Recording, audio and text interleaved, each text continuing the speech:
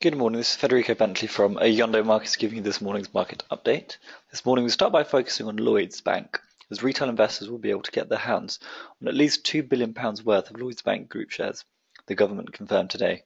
The shares are being offered at a discount of 5% of market price, and those who keep their holding for more than a year will receive a bonus share for every 10 shares they own, capped at £200 per investor.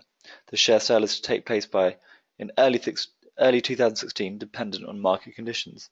Now looking at European markets, UK 100 rolling is trading 16 points higher in this morning's trading.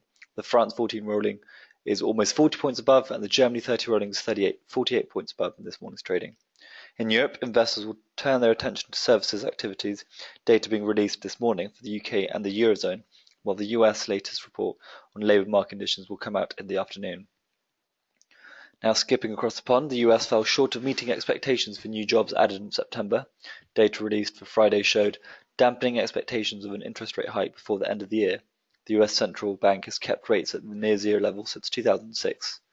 Looking on the flip side, Asian shares were boosted this morning by poor jobs data released by the US.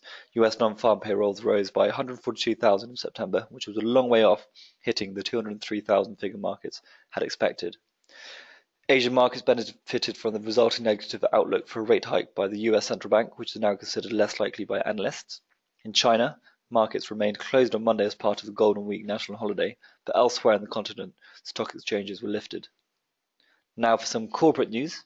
Rolls-Royce is investing more in the transformation of its marine business in light of the impact of falling oil prices.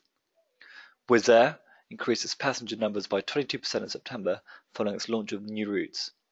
Now looking at some key data out in focus today, we have at 9:30 UK Market Services PMI, and followed by the Eurozone Centix Investor Confidence, and over at 3 o'clock in the US we have the US labour market conditions. That's all for today's news, so thank you very much for listening and all the best on your day's trading.